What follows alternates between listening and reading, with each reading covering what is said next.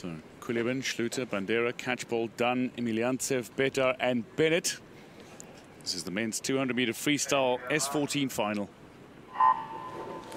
You can expect the Australians to get off to a very good start, and indeed Ricky Betar has. Born in Osaka, just a little south of the capital city, Tokyo, just 0.6 reaction time, but he's come up very nicely in front, but is not being taking advantage of his position in the pool. It's Catchpole and Dunn through the center. Dunn looking to make the advantage and take the lead at the 50. Yep, Dunn, he's hitting first 25.88. That's a great first 50. Dunn, he needs to attack this 200 because you know at the end, the other Brits, the other Australians, Bandeira, they're going to come up on him hard. And he doesn't want to be out-touched and see a silver the way that he did in the 100 fly. You know that he's still upset about that. You know he is indeed. World champion Reece Dunn, world record holder Reece Dunn. Is he going to go close to his own world record? That we'll find out in the remaining 100. He's leading out now and he's extending his advantage. Off the wall he goes. A little bit of a hang on here from Ricky Betar. He's good off the wall, and so too Bandeira is starting to make his way through the field. He was a little down on a few swimmers, including EMELIANTSEV, but now has put himself up into second already. Yep, here's Reece Dunn, who's about half a second ahead of world record speed at the 100, and Bandeira, we know that he can close. Look at him right now with that very powerful stroke. And here's Reece Dunn going into the 150. He's still ahead of world record pace. He's going fast.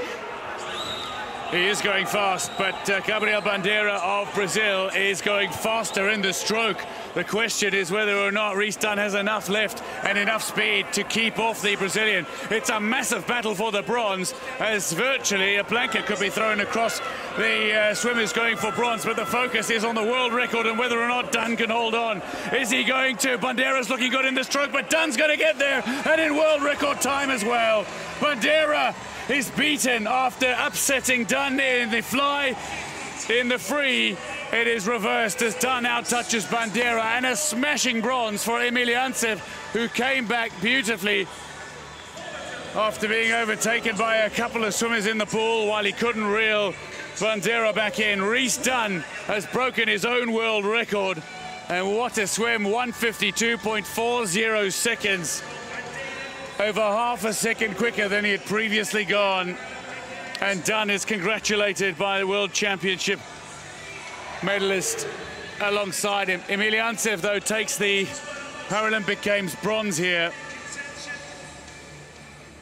Catchpole alongside him, and EMELIANTSEV quick to offer their congratulations to the champion who's taken out the world record at the same time.